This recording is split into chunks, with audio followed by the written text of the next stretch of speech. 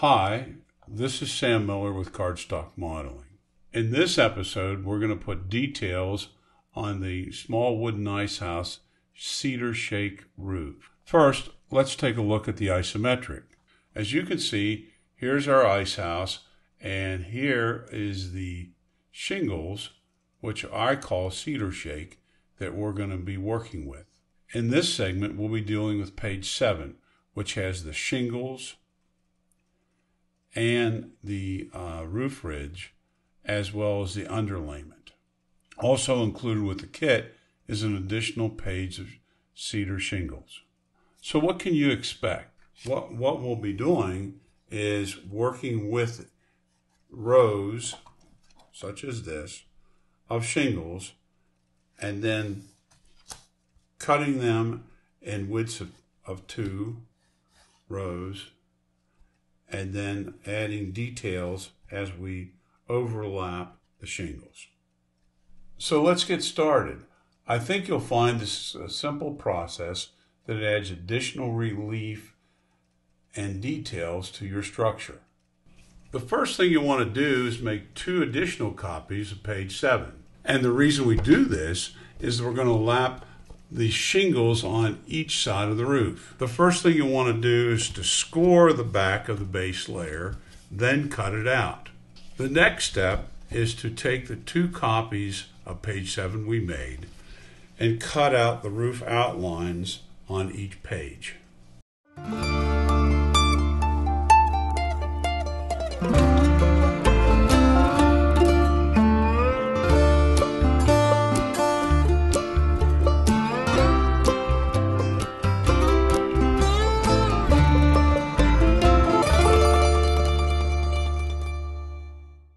The next step is to take your gray marker and mark the edges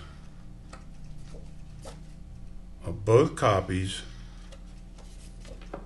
of the roof shingles. These 2 copies are going to become what we use to add the additional layers / details on top of the roof. So what I do is turn them over, and in the center I mark 1, and the other one I mark 2. The first step is to cut off the base row from the shingles. And let's take a look. What I'm going to do is cut off this bottom row right here.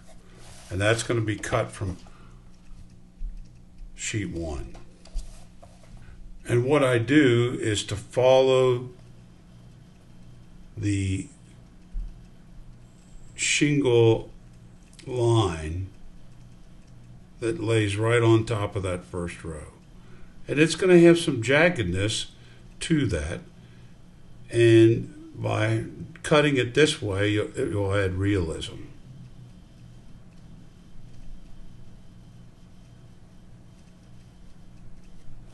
Take my gray pen or felt tip pen, whatever, and highlight the bottom. What I do to add relief, as you can see, is to come in and randomly cut, just a soft cut, where the shingles lap together on this first row. And you can vary how deep you cut them, but this will give the sort of a weathered look and natural look. Just light strokes.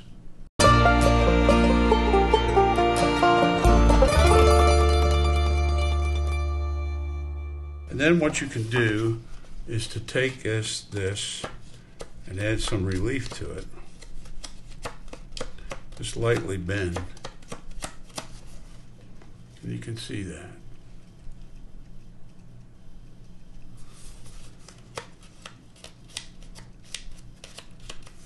Okay. The next step is to go up 2 rows and cut that again, just like you did on your first row. And follow the relief.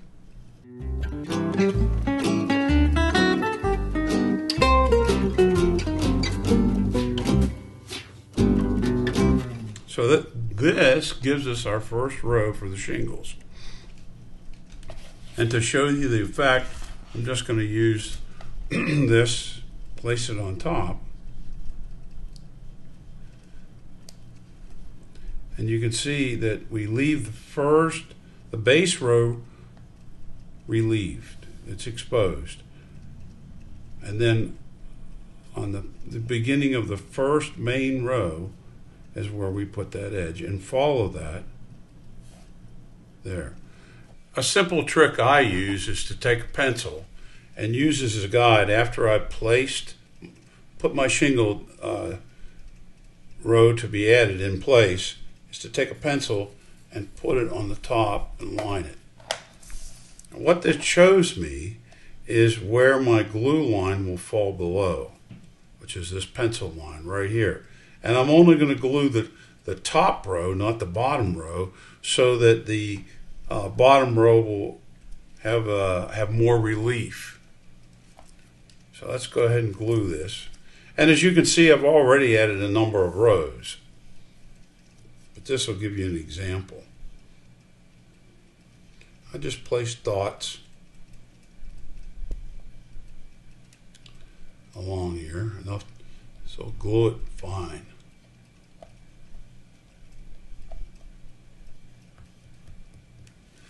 Okay, the next step is make sure I've got some flexing in my shingles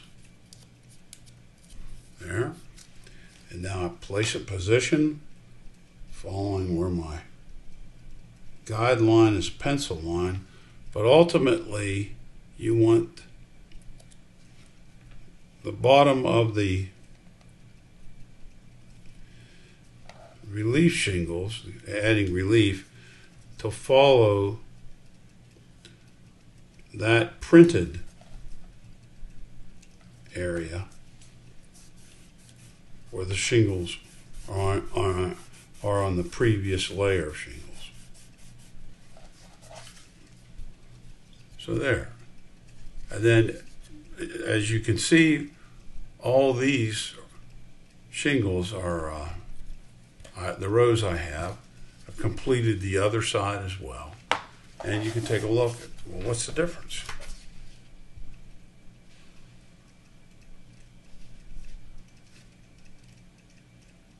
Adds a lot more realism. So I'll continue to finish off the roof and then come back to you to show how we'll put the underlayment on the back side of the roof. The next step was to add additional relief to the roof ridge after putting on all the shingles. So what I did is I cut out the roof ridge and also scored the back of it. Now we'll just shade the edges.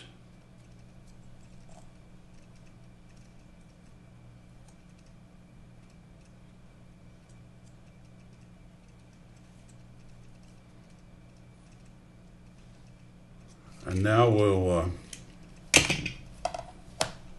bend the roof ridge.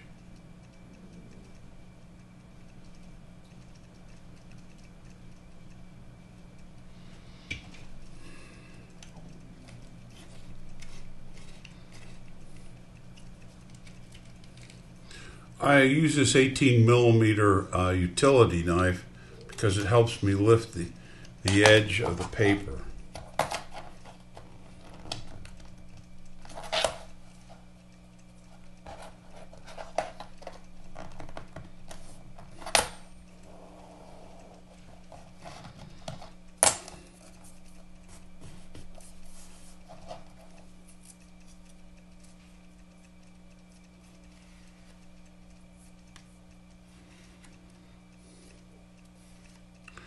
Okay, now let's see how it fits.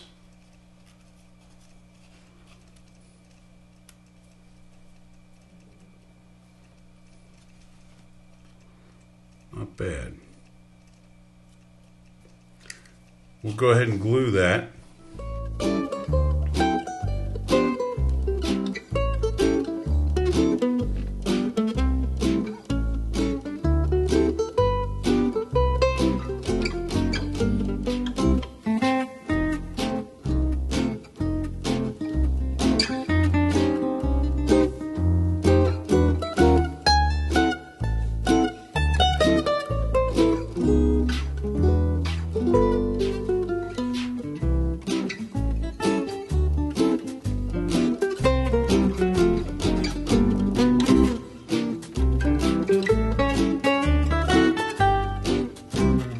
next step is to cut out the underlayment on page 7.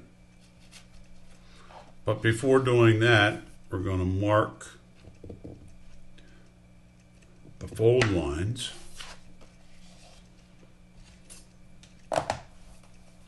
and score that.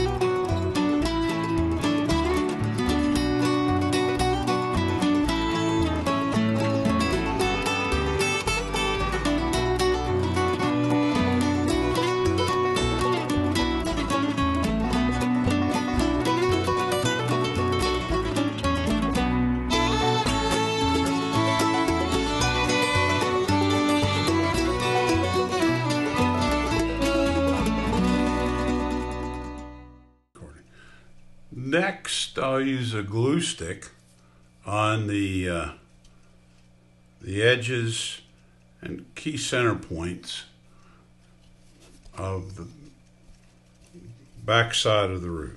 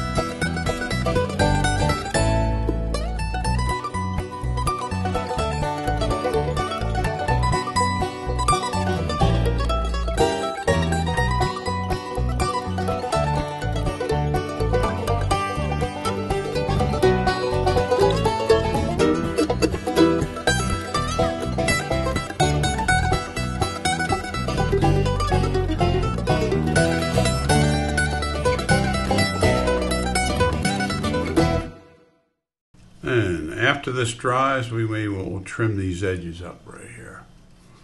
There, and trim that. And we're good to go. So that concludes the episode on detailing the cedar shingles on the main roof and putting in the underlayment. In the next episode, we'll show the completed shingles on the lean-to roof, which is the same technique, as well as we will finalize the upper wall supports and the roof supports, and then install both roofs, and then we'll be finished. See you next episode, and thanks for watching.